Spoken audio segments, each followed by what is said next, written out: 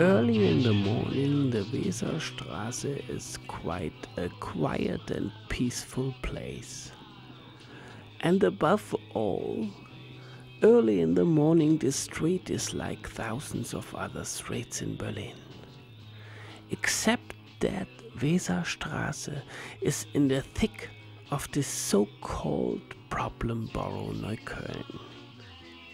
Migrants, dog shit and unemployment.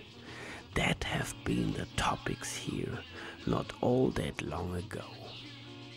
A little later, at noon, or even more at the afternoon, in secret and softly, the picture varies. You can hardly realize it if you are not fed up with all of that already. Fucking fast came this to be in the past, let's say 1.5 years. Suddenly, they were all here.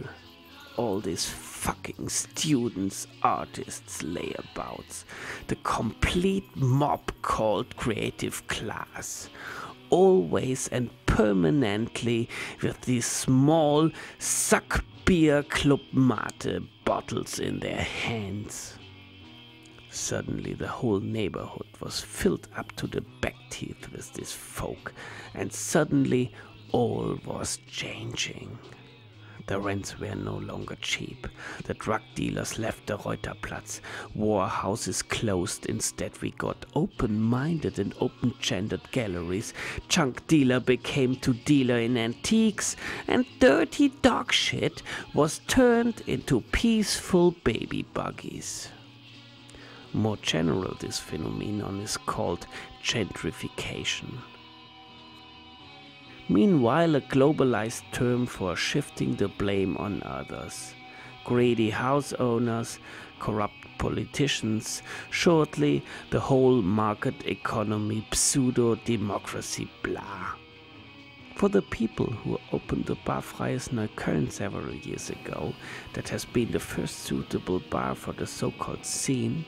For those people that are speaking here and now, who kicked off and moved all this shit up, although nobody believed in their doing because some years ago nobody could buy into this hopeless part of Berlin. Nobody could think that this wasteland could ever be seen as a place that is worth to live in. For us all, this is a lot more difficult because it feels unwell. We are very sorry that we kicked off such a bad development. We don't like to be to blame, although a lot of things became better here. More often they clean the streets. More often you don't have to be frightened when you go down the Weserstraße in the night, because you always run across nice girls in pantyhose. But let's go back a little. Just let us remember what we wanted to do when we opened this bar. We opened the corner bar. Eckkneipe is this called in Berlin.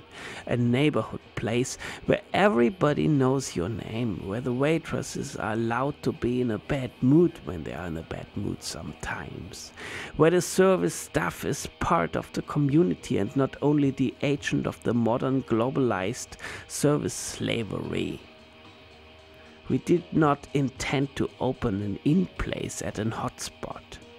We did not ask all these people from Friedrichshain, Prenzlauer Berg, Barcelona, Hanover, London or Rome to come around to have a beer in Neukölln.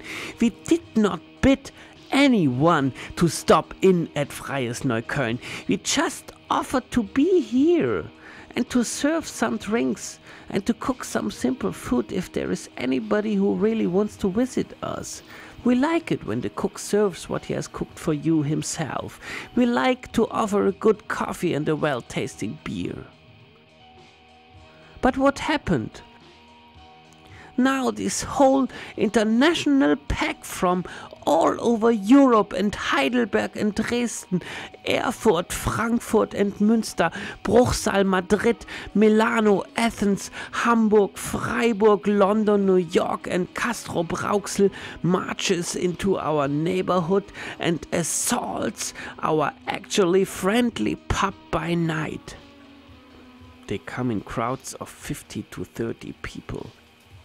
They don't even look around when they enter the bar to have a look where they landed.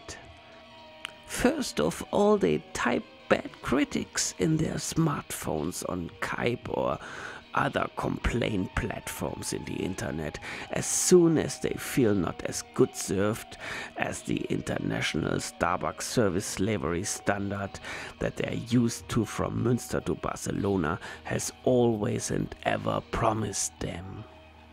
There is a completely unfriendly and slow service in this pub, although I intended to spend a tip of 20 cents. And the cook has to serve the meats himself because...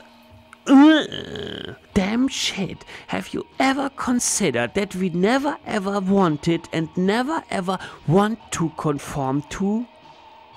Because we are not Starbucks and because we are not a cafe in Heidelberg, Barcelona, Rome or Bruchsal. We are still a corner bar in Neukölln. Did you ever consider that we are not keen on your parties, although they boost our sales? Maybe simply because your parties will be over in a little while, because all of you will stop partying when you have finished your bachelor or other fucking degrees. And when you will go back in your hometown to take over the business of your family in Münster, Freiburg, Stuttgart, somewhere in France, Italy or in Copenhagen. You hire your apartments here with all your assembled bonds of your parents. You stomp our borough to death with this whole overeducated, self-contented superficiality. You are and you will ever be tourists when you don't stop to believe that you are not to blame. You are far too many people not to be guilty. And in the next step, the ones that stay here because they have an older brother that inherits the chancery of daddy, they will need delicatessen stores, good wine shops, and certainly shops for children's collections, because all this has to go one step further. We know Berlin is cheap. It's still cheaper than Milano or Nuremberg. But are you sure that you can demand your right for always more space, for more parties, for always more and fatter children wherever you are, only because you are cognitively able to communicate your wishes?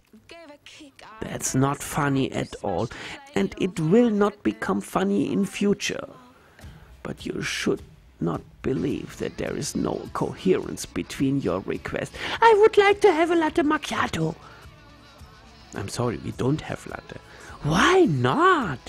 Look around and live to see what the place is offering to you, and stop to live a standard life in a standardized world. Please stop to face your neighborhood that thoughtless. It matters whether you try to live in Neukölln or whether you just live your imported party here. Just because the fucked up free market economy expects us, for example, to satisfy your wishes, because you have the money and the power at least afterwards, even though you refuse to believe in this fact now, because you prefer to feel poor and not worth. But that's not the truth, and you know that. So please, let's take care of each other in this sense. Cheerio. Have fun, but be on the alert. Thank you very much for your attention.